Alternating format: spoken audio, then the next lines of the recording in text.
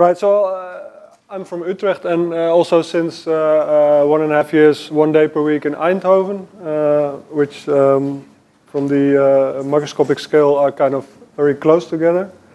So I'll be talking about spintronics with magnetic insulators. Now just to get everybody on the same page, I want to give a very basic introduction to magnetism, magnetic insulators, and then to spin currents, and then towards the end of the talk I'll mention a couple of more recent, let's say more advanced works. So first of all, magnetism is one of the oldest physical phenomena that we know. So this is an old, it also has applications already for many centuries. So this is an old, very old compass, I think. This is a book about how magnetism was used in the 1800s to cure people. But I think it doesn't really work, but nonetheless, at least not in the way they used it back then.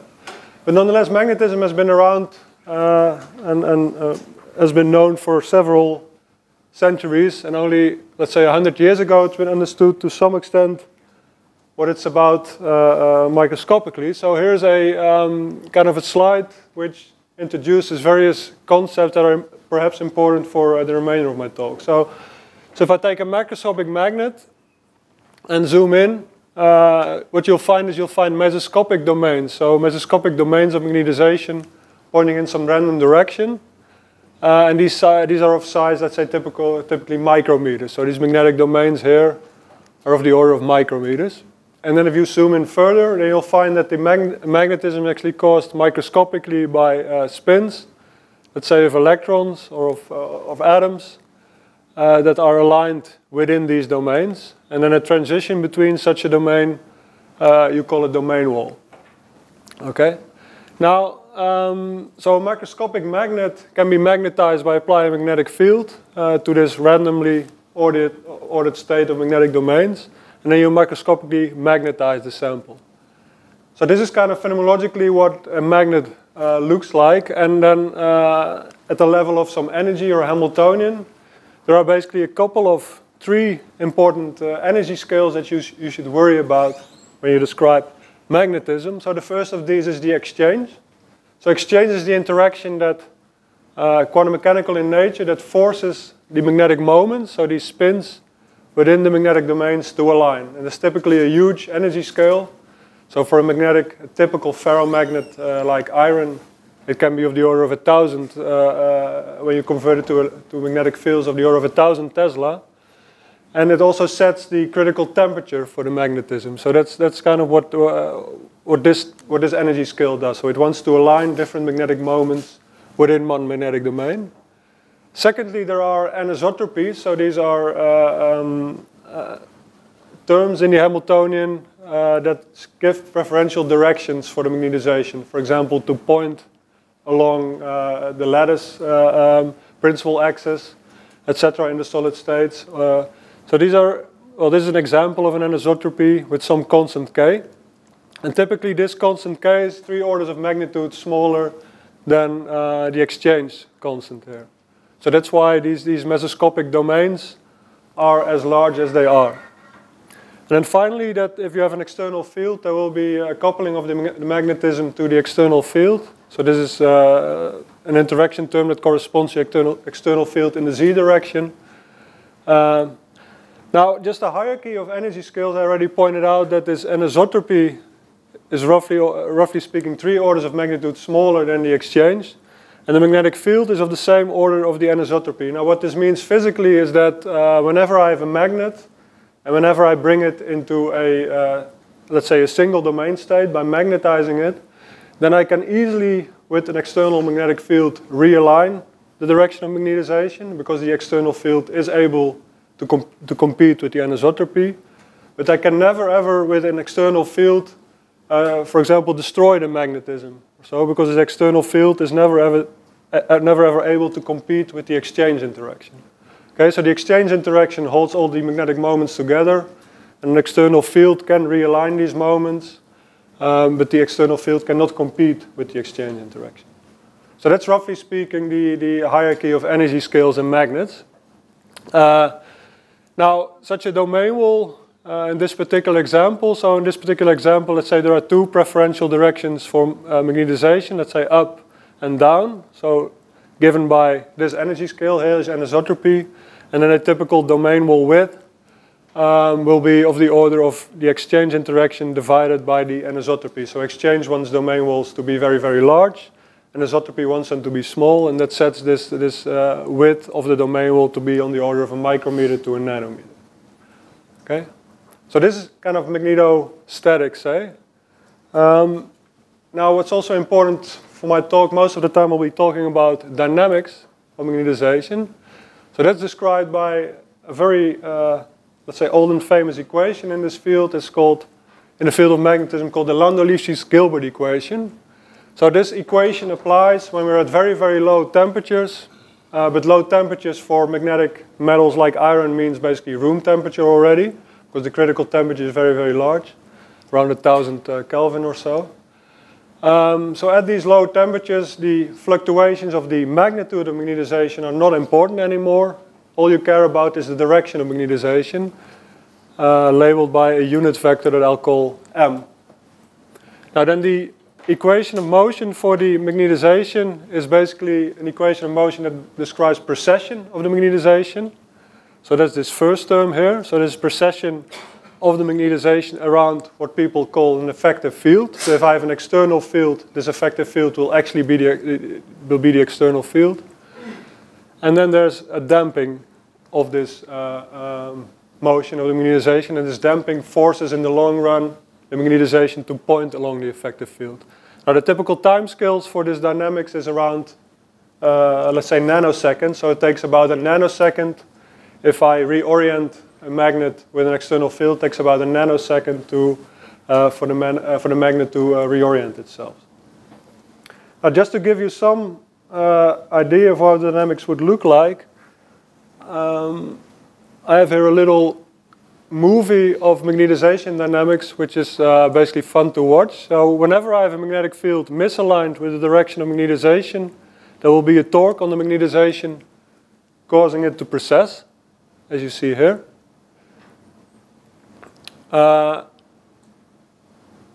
And this is then a single domain of magnetization. Now in a magnetic system you would have little magnetic moment spins on every side of the lattice, and this is how it looks like, at least in a cartoon way, when they precess all in phase. But of course they can also precess out of phase, such as in this cartoon here. And then the motion of the magnetization is called the spin wave. Okay? Now why the maker of this cartoon did this exactly, I don't know. But it just looks like fun, I think. So these spin waves, I will come back to that in a few slides. So those will be kind of the main objects in my talk, and how we can use them to transport to transport spin currents. Now, until let's say more than a decade, 1.5 decades ago, whenever you wanted to manipulate a magnet, which is of course extremely important from the point of view of application. So many of, let's say, application electronics, memory storage are based on reorienting magnets to write a magnetic memory. What you would do is you would take a magnet and then reorient it, for example, by applying an external field induced by a current, such as in this cartoon, a coil here. Now the natural question now to ask is if this is the only way to manipulate a magnetization direction. And of course the answer is no. And most of my talk will be about giving some examples of manipulating magnetism, of interacting with magnetism in ways that are different from applying an external field. So I'll be talking about the interaction of electronic spin currents with magnetization dynamics. And there have already been many examples of this in the last decade as well. And the example on which I'll focus is how to use the interaction between an electronic spin current and magnetization dynamics to send a spin current through a magnetic insulator. So a magnetic insulator meaning that it's a material that does not conduct electronic charge, but it does conduct spin current in the form of these spin waves that were shown in this movie just before. So I'll go through an experiment which is the first of its kind to show this, and I'll give you a little bit of the theory. And this I'll try to take as easy as possible, so to say. And then after that, I'll show you some more recent work. And it could be that I have to skip one of these. But then again, I just want to give you some flavor of recent work that we did based on these insights. And by the way, if there are any questions, I'd be happy to answer them during the talk rather than at the end. Now, before going on, let me just acknowledge my collaborators. So there are several people from Utrecht involved in this work. I'll talk about an experiment being done that has been done in the group of Bart van Wees in Groningen. And we had some theory collaborations, mostly with Gerrit Bauer, and also with people from Chile and the group of Arne Bratas in Trondheim. So let me first introduce electronic spin currents, again to get everybody on the same page. So here's an example. Okay, this is all very cartoonesque, but this is an example of a charge current without any spin current. So if I have an electron moving on average in one direction, this electron will be made up of, let's say, spin up and spin down. But if they both move in the same fashion, which would happen in an ordinary conductor, such as copper or so, then the total charge current would be non-zero, but the total spin current, which I define for reasons of simplicity as being the difference between the charge current carried by up electrons and down electrons, would also be zero. Now this changes when I'm dealing with a magnetic metal. So when I'm dealing with a magnetic metal, this is a system that's magnetic, but also electrically conducting. Then, whenever I drive a charge current by applying a voltage, there's an asymmetry between spin up and down electrons just because of the magnetization itself. So this means that there are, let's say, more up than down electrons, and also they scatter differently. So this in general means that there's a non-zero charge current, but also a non-zero spin current just because the up and down channels are different. Now this is the situation that happens in magnetic metals. Now the situation that I want to explain in a little bit more detail is the following situation. If you manage to set, let's say, the spin up and down electrons in motion in different directions, then the net charge current will be zero, but the spin current, the difference between these two charge currents, will be non-zero.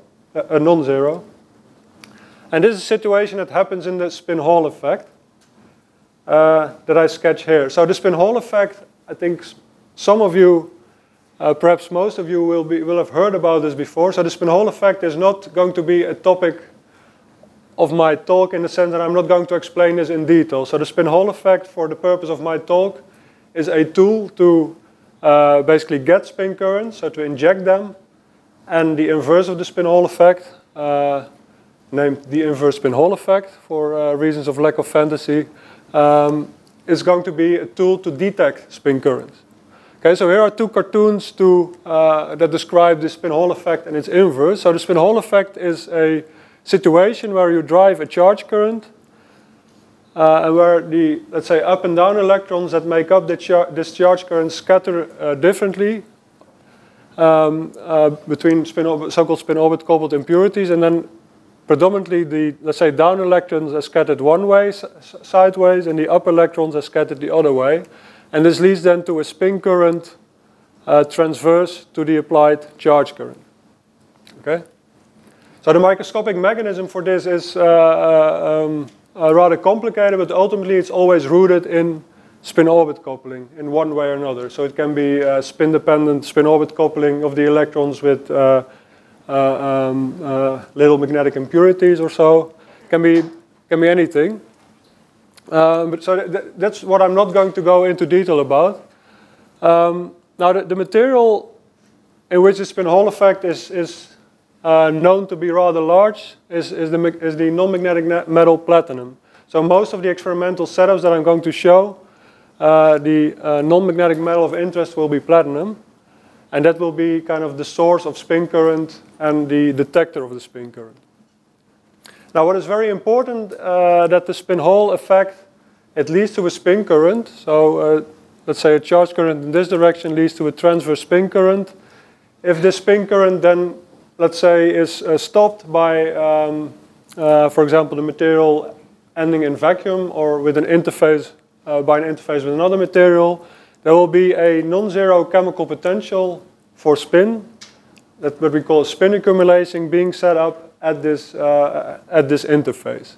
So the spin Hall effect, what's important for my presentation, that the spin Hall effect basically establishes a non-zero chemical potential for spin at an interface with another material. Now the inverse of the spin Hall effect is whenever you have a spin current, via the inverse of this process, it will lead to a transverse charge current.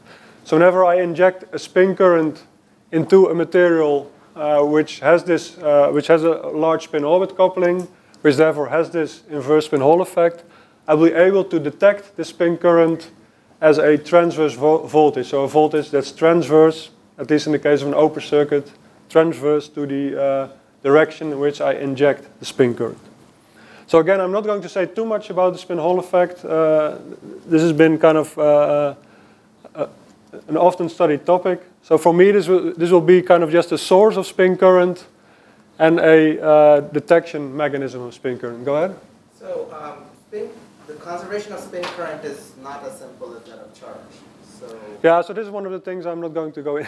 Okay, yeah, so this it bothers me every time spin current comes up. Now, so the answer to that is, of course, yes. It's not as let's say this has been an issue in computing. Let's say spin Hall conductivity, etc. The definition, the problem with the definition, unless yeah. you assume the spin orbit coupling is of a specific kind. Yeah. So in my talk, this doesn't play too much of a role in the sense that I'm going to talk mostly about spin currents through insulators, and these spin currents are rather well defined. Now, these spin currents that I'm going to talk about, I'm kind of giving now a summary of my talk, but the reason why this doesn't play a role is that these spin currents are injected and detected by, let's say, platinum strips on the side. Now, whatever I'm going to talk about, ultimately you don't have to worry too much about the definition of spin current, because you can effectively replace whatever goes on at the interface as some effective coupling between the electron spins and the magnetization and the detection mechanism likewise. So ultimately the microscopic mechanism and the spin Hall, things like the spin Hall effect, ultimately you can get rid of them if you want to. So for the insulator, the magnetic insulator is SU2 invariant, so spin is conserved? Right, to a good approximation. There are some, I will talk in detail about damping mechanisms and so on, but yeah. So basically, the short answer to your question is, so this is kind of a convenient way to think about what goes on in the metals, but if you don't want to, you don't have to rely on this picture. That's kind of but it's just, it's convenient. Okay, so having introduced at least these spin currents and how to get them and how to detect them in the normal metals, I will now go to an experiment that I want to describe in some detail.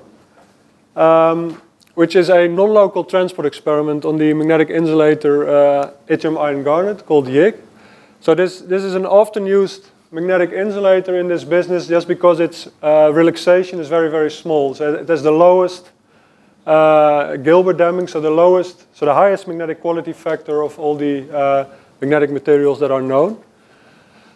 And so the experiment is as follows. So what you see here is, so all this black stuff is basically this a top view of a film of yttrium iron garnet. And then on top of this this film, so there's no, actually the scale bar has kind of disappeared, I see, but this is roughly, let's say, micrometers, so hundreds of micrometers or tens of micrometers, so it's a relatively big sample. So on top of this magnetic insulator, two platinum strips are deposited, so that's these lines here, so these long strips. And then through one of these platinum strips, so they're deposited on top of the magnetic insulator, through one of these platinum strips a charge current is sent, and then a voltage is detected in the adjacent platinum strip. But there's no, let's say, direct electrical contact between these two platinum strips. So this defines so such a measurement in general that would define a non-local resistance being the voltage measured in one strip divided by the current to the other strip. So these are kind of non-local voltages that have also been measured in the context of, say, multi-probe setups on graphene.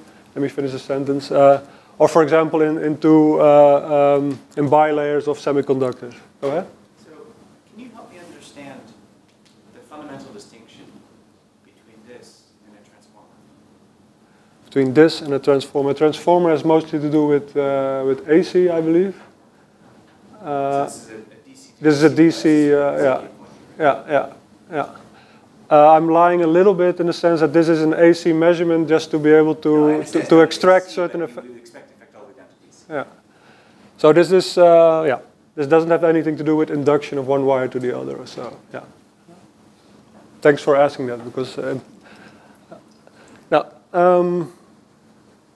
right. So this defines this non-local resistance as being the voltage in one wire divided over the current in the other wire. Now this non-local resistance or this voltage is then measured as a function of the direction of magnetic field with, let's say, the normal of these platinum wires. So this defines then an angle alpha. Now in this magnetic material, so YIG is a very soft magnetic material. This means that the external field, as long as it's above, let's say, a few tens of milliteslas, basically the magnetization instantaneously follows the magnetic field. Now what you see here is then this non-local voltage as a function of this angle alpha. And basically this plot tells you that whatever mediates the, let's say, whatever communicates the current in this platinum strip with the electrons in the other platinum strip has to do something with the magnetism. Now this plot is a little bit hard to understand. If there are questions, I can come back to it, but I think the take-home message is that this is something that has to do with the magnetism. Now one other thing that is kind of interesting, this is all at room temperature. So this doesn't involve any low temperature physics whatsoever. The reason why this can occur at these large temperatures, let me come back to it, is that YIG is a magnetic material which has a TC of around 500 kelvins. Go ahead. What's the scale bar? Right, so this kind of answered that question. So this measurement is now done for different, let's say, setups with different distances of these two platinum strips. And so they can be on the order of, let's say, tens of micrometers away from each other. That answers your question, I guess. Right. Now what is interesting now is that, so this non-local voltage is now measured as a function of distance. And you see basically two regimes. One is a kind of diffusive regime where the scaling is 1 over distance, and at long length scales, you get an exponential decay with a characteristic length scale of around 10 micrometers or so. And so this is will turn out to be correspond to a magnon spin diffusion length in this material YIG. Okay, so how do we understand now this experiment? So basically the kind of, let's say, cartoon understanding of this experiment is as follows. So what happens here is kind of sketched in this cartoon. So this is one platinum strip, this is the other platinum strip, and this is the magnetic insulator in between. So what you're doing is basically sending a charge current to one of these platinum strips. But because of the spin-Hall effect, there'll be a transverse spin current set up. Now this transverse spin current, so that's kind of these electrons reflecting, with spin up reflecting in one way and down in the other way. So this transverse spin current is converted into a spin current carried by magnetic fluctuations in the magnetic insulator.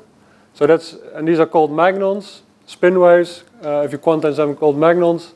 And they carry the spin current from one platinum strip to the other. And then at the other platinum strip, the reverse happens. So we have the inverse spin-Hall effect, meaning that the electron spin current is converted into a charge current and then is measured as a voltage in this open circuit. Okay, so the kind of conversion process is electron charge current to spin current, to magnon spin current, to electron spin current, and back to charge current. So that's what gives this non-local voltage. Now what's very important, of course, is that the electron charge current is pushed basically tangential to the interface between the non-magnetic metal platinum and the magnetic insulator. Because if I would try to directly push a charge current in this direction, it wouldn't work, because this is actually an insulator, electrically insulating system. However, the conduction from this to this is happening via the spin channel, via the magnetic fluctuations. Okay, so this is what we call then, let's say, Magnon spintronics, is electrical control over these spin currents carried by these magnetic fluctuations. And what I'll talk about a little bit later is that it also gives rise to some interesting many-body physics, and also to spin currents with very low dissipation. So this spin diffusion length, this characteristic length scale of 10 micrometers, is already, apart from graphene, the world record in a spin diffusion length in a solid-state material. So this is at room temperature. There was no optimization whatsoever. And already the first experiment gives 10 micrometers, which in this context is a huge length scale. Okay, let me now go through a little bit of theory as to how we explain this experiment in more detail. So here's again a little, just for, because we're halfway through the talk, and it's nice to look at a little movie, I think. So here's again a reminder of, let's say, what spin waves would look like in a classical system. So if I would have many spins coupled and set one of them into motion, I get these nice spin waves. Let's see if there's also a happy ending in this. No, okay, this just ends. Now, quantum mechanically, you would have to quantize these spin waves to set up a proper theory. And this is done with the so-called Holstein-Primakov transformation. This is well known in the context of magnetic materials, magnetic systems. So the Holstein-Primakov transformation basically allows you to replace a spin operator. So this is particularly the spin raising operator, expressed in terms of the x and y components in this way. It allows you to replace the spin operators with bosonic operators using this set of transformations.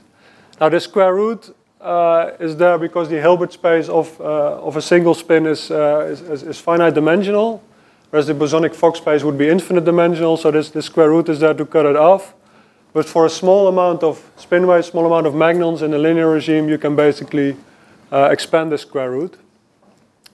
Now, what you then find is a mapping of spins to bosons, and these bosons basically carry 1 h-bar of angular momentum. So if these bosons move, so it's basically a flipped spin moves throughout through a magnetic insulator, then it transports 1 h-bar of angular momentum. And if I kind of rewrite the spin Hamiltonian using the Holstein-Primakov transformation, I basically get a hopping Hamiltonian for bosons moving about in a lattice. So very much similar to, for the people who work on cold atoms, bosonic cold atoms, so very much similar to those kind of Hamiltonians, let's say Bose-Hubbard type Hamiltonians.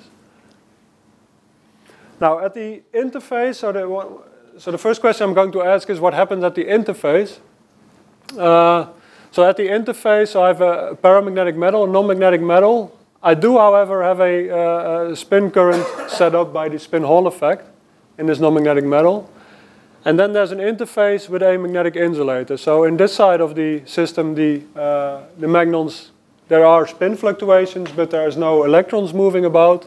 On this side of the interface, there are electrons, but there's no magnetization. And at the interface, there's a coupling between the spins of the electrons here and the spins in the magnetic insulator. And this coupling would look something like this. So an interface exchange coupling of the spin in the magnetic insulator coupled to the spin at the in the normal metal at the interface. Now, if you write out this coupling in terms of second quantized operators for the electrons, so that's the C up and the C down, and for the magnons it's the A and the A dagger, what you basically find is that this coupling corresponds to a spin flip at the interface and then the creation or destruction of one magnon or spin wave in the magnetic insulator. So what basically happens is actually described in this cartoon. So let's say spin up electron comes in at the interface, impinges on the interface, can flip its spin, and so it gives away one h bar of angular momentum, because an electron up has h bar over 2, down minus h bar over 2. So there's one h bar of angular momentum missing, and that's then absorbed by the magnetic insulator in the form of a spin wave or a magnon, if you think about it quantum mechanically. So at the interface you have such interactions between electrons and magnons. Now then, to set up a proper theory, I don't want to go too much in detail about how we do this. What we basically do is we consider systems like this, where we describe the normal metal basically as a bath for spin. So we don't regard the spin Hall effect in detail. We just say there is a chemical potential for spin being set up in the normal metal lead, which leads to a spin accumulation μL. So it's a chemical potential for spin μL. And on the right lead, there will be a chemical potential for spin μr. And in principle, some temperature on left and right. And then at the interface, there are these scattering processes which give rise to a magnon current that we can then calculate.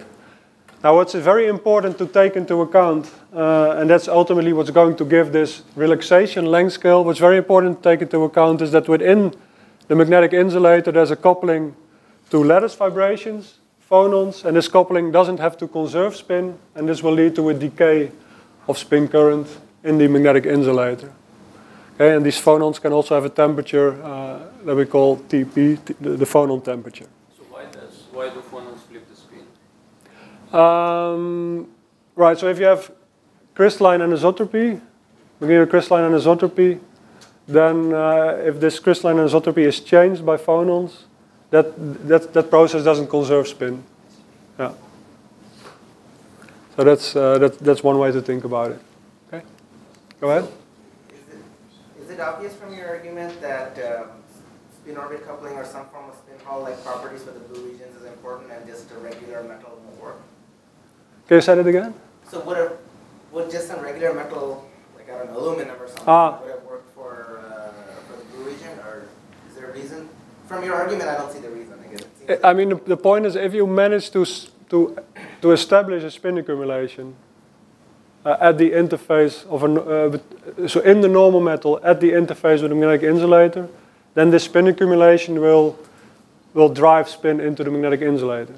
Now the question is, how do I establish this spin accumulation? So in this everything I've said, this is established with the spin Hall effect. You can do this in different ways. Yeah, but you see, the point is, it's kind of hard to do it. So in the, let's say, conventional spintronics, you would, for example, have a spin valve set up, 2 magnets. I don't know how familiar you are with that, but so let's say a nanomagnet, another nanomagnet, and you drive a current, and this current drags along spin, and then you establish spin accumulation at an interface. But here you cannot do that because you're trying to push something into an insulator, so you cannot drive charge current. So let's say, yeah. So basically you cannot drive the charge current in this direction. So that's why the spin Hall effect is particularly useful here, because you have to drive the charge current tangential to the interface. I mean, there are ways to do this without using the spin Hall effect, but they have not been demonstrated experimentally yet. Do you have a Zeeman field of different magnitude on the 2 magnets? So a Zeeman field does not necessarily drive a spin current, because it basically doesn't really act like a chemical potential. So if I have a magnet and I have a fixed Zeeman field, you just establish some new equilibrium, but it doesn't act like a grand canonical bath, so to say. So you don't extract or insert particles really.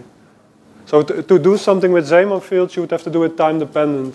So if you manage to localize a magnetic field, let's say here and here, and do it in a time-dependent way, such that the system doesn't reach an equilibrium, then you could measure some AC spin current, perhaps.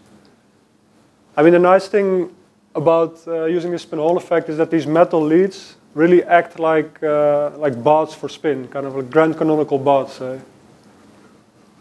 Does that answer your question? Or? Yeah. So I don't think Zeeman field or a field gradient, at least a static one, would necessarily drive spin transport in a straightforward way. Plus that it's super hard to do experimentally, but I'm confused where I was. Anyway, so this is kind of the setup. Now let's say, so what we do theoretically is there are various things to do. So one particular formalism that we use is we use kind of a Keldysh formalism to calculate the density matrix of the magnons, integrating out these electronic leads. And these electronic leads then give rise to self-energies for the magnons living in this magnetic insulator. Okay? So here's again the typical Hamiltonian. So it's, as I said, it's a hopping Hamiltonian for bosons, for spin waves, localized spin waves. Some external field gives a gap on these spin waves. And using this, you can basically set up a kind of a theory to compute the density matrix for the magnons from which you compute everything else. Now, one thing that's kind of important is that, let's say, so the coupling to leads is described by these kind of self-energies which are ohmic, so they're linear in energy of the magnons. And the prefactor of this linearity is a type of conductance that people call the mixing conductance. So that's what I call G up down here. And this will be proportional to the interface coupling squared within perturbation theory. Now, this interface mixing conductance is something that you can measure in a different type of experiment. So it's something that's typically known for interfaces between normal metals and magnetic insulators or magnetic conductors even, because it basically characterizes the amount of enhancement of relaxation if you interface the magnet with something non-magnetic. And then the Gilbert damping will also give a self-energy that's proportional to this damping constant alpha, which is also known from magnetic resonance experiments. So basically all the parameters that enter this theory effectively are known. And then if you go through a calculation, so this is what you predict. So here is now, on the right, there is a theoretical prediction for this non-local experiment. So what you see here is a parameter called eta, which is the current in the left conductor over the, well, let's say 1 over this current, and then times the current over in the right conductor. So this is basically the strength of this non-local effect as a function of the distance, and you find this exponential decay, and for short distances you find a 1 over length scale type decay. And this eta, the magnitude of this effect is basically proportional to this interface parameter which we know. So this, this order of magnitude is in agreement with experiments. And also the characteristic length scale you can compute from this Gilbert damping that you know for this magnetic material. And then you find the right order of magnitude for this characteristic length scale, which is on the order of 10 micrometers. Okay? So the basic theory actually gives a rather good agreement, even quantitatively, with the experiments. Now, so then the question is, what can we do next? So we now have a situation where we have a magnetic insulator, so bosons that we can drive by connecting them to normal metals. And I want to give, probably I'll restrict myself to 2 examples. Skipping the Mott insulator, which whoever wants to discuss, I'm happy to discuss with. So we're now going to move to a situation where the magnetic insulator is not as simple as YIG. So this basically is non-interacting magnons. I'm still going to talk about non-interacting magnons, but now with a more complicated single particle Hamiltonian. I'm going to discuss now the same type of, well, not an experiment, but a theory for a similar setup, where the system would be a topological magnon insulator. So this is, with a topological magnon insulator, I mean a electrical insulator, so a magnetic system that's electrically insulating. But on top of that, the magnons, the spin waves, have a topological band structure. Now, there are various proposals for doing this. So this is one Hamiltonian that we studied in detail. So rather than having, and this Hamiltonian is defined on a honeycomb lattice here, so graphene-like lattice. So in addition to having exchange and external field, there's also now a Dzielinski-Moria interaction. So a Dzielinski-Moria interaction is a chiral interaction, and it basically gives a a turning sense. It would prefer the magnetic moments to rotate with respect to each other. Okay, so this term gives an energetic, favors energetically for neighboring magnetic moments to rotate with respect to each other, and the exchange prevents that. Okay, so it's well known. It's known that if you take this type of Hamiltonian and compute the spin wave spectrum, that's shown here. So this is spin wave frequency as a function of momentum. You get two bands. These bands are separated by a gap. And these bands have topological properties. So if you calculate their Chern number, then it's basically 1 and minus 1, I think. So the spin waves have topological properties. So what does this mean? So this means if I take a finite slab of such a system, then there will be currents to the bulk and currents along the edge carried by the magnons. Now, normally when you have an electronic topological insulator, you have a similar situation. However, if you transport charge to an electronic topological insulator, such as the quantum Hall system, then basically below the gap, all the electronic states are filled up. And then the transport is only by states in the gap, which are the edge states. So for electrons, for fermions in general, you're certain that when you try to push a current to a topological system, it's only carried by the edge states. However, here we're dealing with magnons, which are bosons. And basically then we have to worry about the relative contribution of the edge versus the bulk state. So it's not that the Pauli exclusion principle takes care of that automatically. So we really have to compute their relative contribution. So what we're going to consider is this setup. So a magnetic insulator with topological magnon states and then connected to two normal metal leads. And I'm going to ask the question, so what is now the relative contribution of edge and bulk states?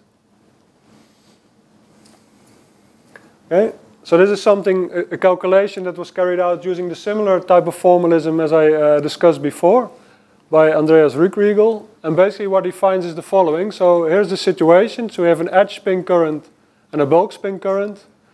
And here we have then this spin current as a function of the size of the system L. Okay? And so what you find is there are two contributions. So one is the bulk spin current and one is the edge spin current. And both of them decay exponentially or decay exponentially as a function of system size. And this exponential decay is because of the Gilbert damping.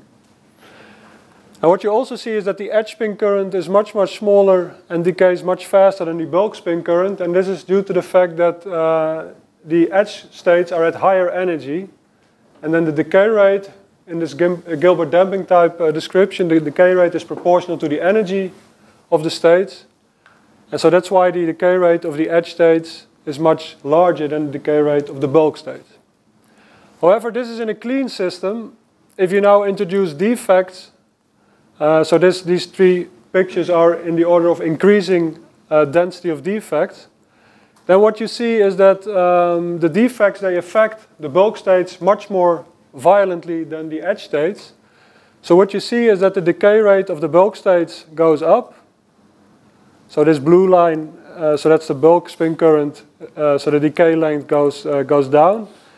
And at some point, for a sufficient number of defects, there is a critical length above which the bulk states actually contribute less to the spin current than the edge states. Okay, so that's this crossing point here. So what is the notion of symmetry here? So usually when you talk about topological insulators, what matters is time reversal symmetry, lack of presence. So what does it actually mean with this?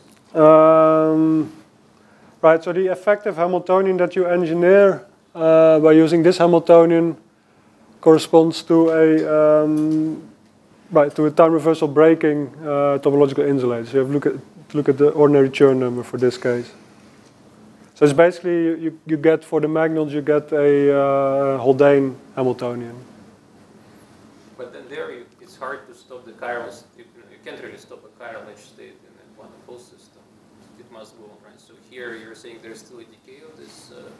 Yeah, that's because there is because of this Gilbert damping. So basically there are two things. The first thing is that you don't occupy the states with a Fermi function, you occupy them with a Bose function. So you occupy both bulk and edge. Secondly, there is relaxation of the states. And they also the relaxation also affects the edge states more dominantly because they're at higher energy. So if I would, if I would take this picture and would switch off the Gilbert damping, then I would get two flat lines basically. Yeah? Does it answer your question? Or? Anyway, so so the bulk states are affected more strongly, and at some point for a sufficiently large system, I find that the edge state always dominates the spin current. So this basically means that you can define a crossover length scale above which the edge states dominate the spin current with respect to the bulk states. And here is this crossover length scale, L star, as a function of defect concentration. So these are numerical measurements, and these are this is a simple analytic estimate. Okay, so the take-home message here is that if you want to use these bosonic or these magnon system, if you want to use these topologically protected edge states, then for a sufficiently large system size, they will actually dominate the spin transport. But it's not as simple as for electronic systems. Then I think in view of the time, I will skip the magnonic insulator, Mott insulator. And I'll switch now to the final topic, the last 5 minutes or so. And that's about magnonic black holes. So let me introduce that topic. So some of you may know that, let's say, Hawking radiation is an extremely important concept in the, let's say, in general relativity, of course. So it's kind of very important because any, let's say, any proper theory for quantum gravity, any proper candidate theory for quantum gravity would have to be able to predict black hole entropy, would have to be able to give a microscopic explanation of black hole entropy. And black hole entropy is very closely related to Hawking radiation. Now, so Hawking radiation being as important as it is extremely hard to observe experimentally. And this motivated in particular Bill Unruh and other people to think of analog systems to observe Hawking radiation. And I think one of the nicest pictures in this regard is this picture of fish near a waterfall.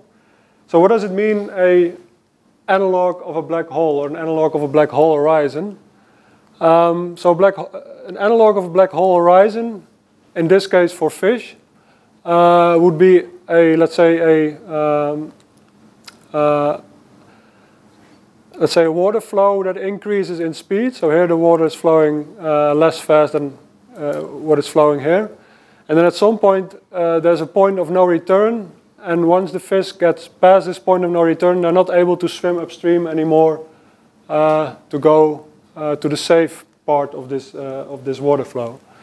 And so basically this point of no return is defined by a transition where the velocity of the flow transitions from being subsonic, from being smaller than the velocity of the fish.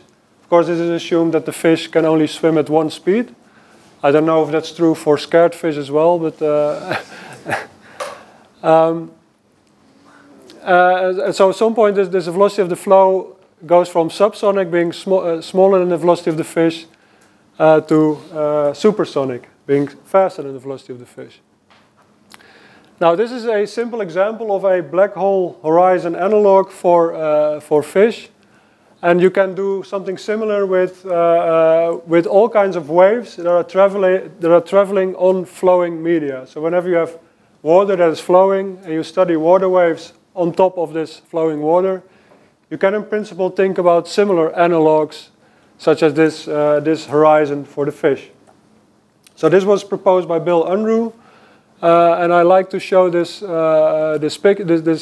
paper for two reasons. First of all, I think it's a very nice paper. Second of all, he writes things that I've never been able to get away with when submitting something to PRL. namely saying that it's kind of, it's probably undetectable, however, much simpler than blah, blah, blah. To be honest, I think, well, okay, I've made this joke more often than once, but this statement is true for everything, I think. So, so I think, yeah. Anyway, I can. So this would be nice to write in any arbitrary paper, right? But, so the question that we asked ourselves is, can we do something similar with magnons? And the answer is yes. And I will show you our basic proposal. And then that's kind of the end of my talk. So we can do something similar with magnons if we use the following setup.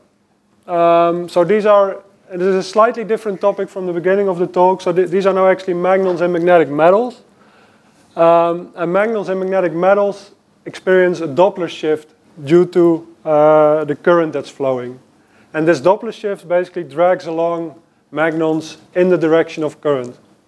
So whenever I have a magnetic conductor, such as in this setup, and I push through a current, then spin waves in one direction will be dragged along with the current, and in the opposite direction they will be pushed back by the current.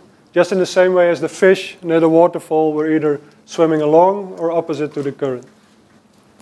Now if you then take a wire of magnetic material and just make the wire from, let's say, wide to small, and push a current through, actually the current goes from right to left, but the Doppler shift turns out to be opposite in sign to the current.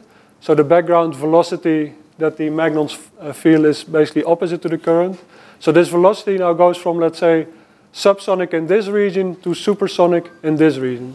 So what now happens in this setup is that if I send in a magnon from the left, once it has passed this magnonic black hole horizon, it can never ever make it back to the left again. Okay, so this particular setup for sufficiently large current turns out to create a black hole for magnons that I send in from the left, simply because here they can still travel in both directions, because the drag of the electrons is not big enough to overcome their velocity. However, once they've pushed into this region here, where the current is higher because the wire is becoming smaller, then they can only move, let's say, downstream. So this particular simple setup creates a magnonic black hole horizon. And if you then go through the numbers, of course, there's a little bit more intricate than just this simple picture here. If you go through the numbers, you'll find a Hawking temperature for this horizon. So this horizon will radiate magnons. And the Hawking temperature at which it does is given by this expression. So this is a well-known expression in the business of analog gravity. It turns out to do so at 1 Kelvin. So it's not an extremely high Hawking temperature in the context of analog gravity, but it's also not a low temperature. For example, in the analog gravity systems based on flowing Bose-Einstein condensates, this Hawking temperature will be much lower. But there, of course, also the temperature of the setups are much lower. So these are typical Hawking temperatures that we expect for this system. But just closing off the talk, so this is what it looks like if you ask a cartoonist to make a nice picture of it. And this is what got me into the Dutch newspapers. But this is kind of the cartoon. We have spin waves interacting with electrons, so that's these lightning rods. And then there's some black hole for this spin waves. Now I should point out is that all that we do in this analog system is simulate a black hole horizon for spin waves, for magnons. We don't really have a singularity where the magnons disappear. So this picture, of course, suggests there is such a singularity, but okay, it's not really there. What is important, though, is that everything could, in principle, occur in a solid-state setup on a chip, and that's one of the advantages of using this type of system to study aspects of gravity. Okay, just to give you an outlook. So one of the nice things I think about about implementing these magnonic black holes is not necessarily because it's another system to simulate, to do analog gravity with, to simulate black holes with, but just because it's a solid state system where you can do in principle something useful with these magnonic black holes. So I think they also provide a nice way for manipulating spin waves, and perhaps even using the entangled Hawking pair, so these magnons that are emitted from the horizon are entangled, to use them for quantum information devices. Now the outlook for the magnetic insulators that I talked about in the beginning, so one of the goals of this field is to find a magnetic system where the magnons that transmit the spin current are actually superfluid, are in a spin superfluid state, because this would lead to very long-range dissipationless spin currents. So I think just the take-home message of this talk is that spin currents are important, and especially at the nanoscale. And I hope to have convinced you that they lead to novel physics and some interesting applications. And I hope that in a few years from now we can buy black holes on a chip. Thank you for your attention.